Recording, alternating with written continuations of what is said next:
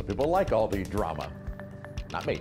Nope. We are under mostly cloudy skies, but actually a few breaks in the clouds has made for kind of a pretty sunset as the sun is going down. Cloud cover cannot seem to shake it, but that is very typical of an El Nino winter, which you're going to hear us talking more about as it will continue right through February. 63 degrees our current temperature. Dew points and the temperatures have actually been coming down since earlier this morning. Temperatures actually peaked at 69 degrees, and if you're wondering when that happened, it was at 10:50 this morning. Then temperatures started to fall, and most of the midday afternoon hours were spent more in the mid and lower 60s, and they will continue to fall overnight. Now, our morning low is 58 degrees. We could be lower than that just before midnight tonight, which if that is the case, that would be the low. I will show you our computer model keeping the cloud cover with us overnight and into tomorrow. Really not going to see more sunshine until briefly on Wednesday, as clouds will start coming back in by Thursday. Low upper 50s and low 60s on the map right now. Dew points have been coming down. We did get kind of a surge of some cooler, drier air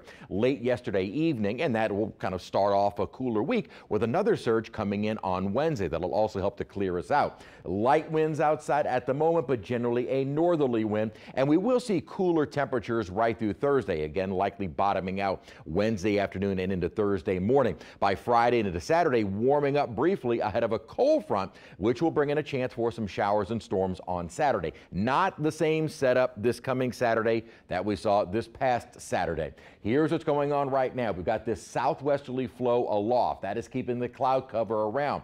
We're going to get the secondary surge on into Wednesday, which will finally help to clear us out. And with that surge, cooler air. High temperatures struggling into the upper 50s on Wednesday, and morning lows on Thursday will be in the 30s and 40s. Thursday afternoon, though, clouds start working right back into the area. This is a pattern which actually has its sources out over the Pacific Ocean. It comes over northern and central Mexico into the Gulf and right over southeast Louisiana. Just a little nudge to the south gets rid of it, but this is a very common pattern in El Nino. This is also, it kind of brings in that overrunning moisture and cloud cover. We'll finally see that with an upper trough and weak front into Wednesday. As I said, by Thursday, clouds start returning. By the weekend, though, a deeper, stronger upper trough is what will help to bring in a chance for some showers. So there are really two upper systems that we're going to be watching in the near future. One that will help to clear us out for Wednesday in terms of sunshine, and then the other will bring in that chance for some showers and storms on Saturday,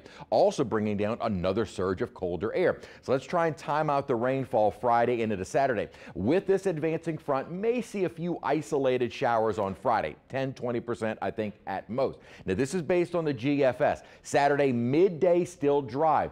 Afternoon and early evening is when most of the rainfall moves on through. Doesn't look like a great deal of that shower activity really holds together as it moves into southeast Louisiana. So this is not really looking to be a big rain event, nor really even a severe weather event. At the moment, as that line approaches Saturday and into early Sunday morning, this will likely be the area highlighted for a level 2 threat of severe weather.